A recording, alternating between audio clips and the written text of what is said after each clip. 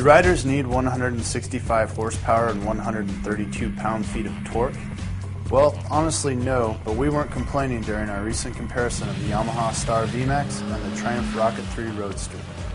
Both these bikes are all about engine performance, but in two very different ways.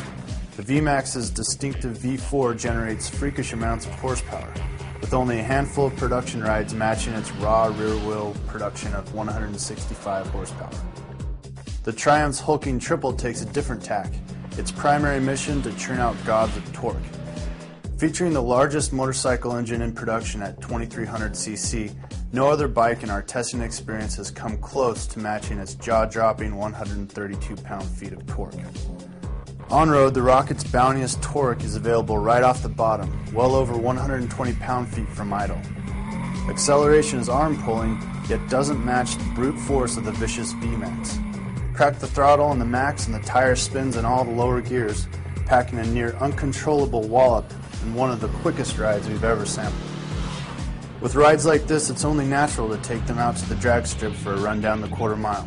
And that's exactly what we did at Friday Night Drags at our local Champions Raceway.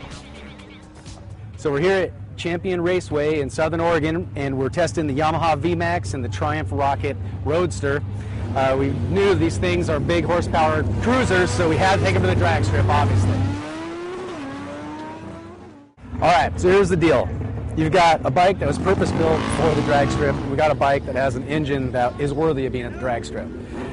When the dust settles, the Vmax kicks the Triumph's butt. I mean, seriously, it's doing, my best runs at 10.5 at 130 miles an hour. You know, and we only got 3 passes in the test and tune, so probably could have been better, but for whatever it's worth, that's what I did, 10.5.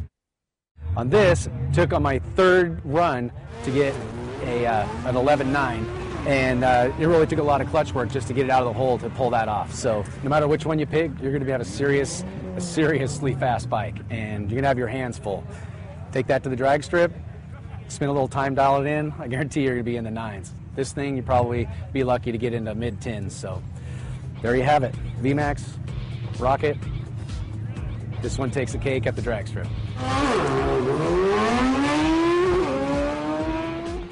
While both undoubtedly go fast in a straight line, when the road throws some curves, the Vmax leaves the heavier Triumph behind without any trouble. Sportier ergos aid in the Star's superior handling, as does the 120-pound lighter bulk.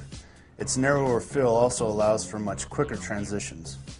The Vmax also offers 3-way adjustable suspension components front and rear for riders to further dial in the setting.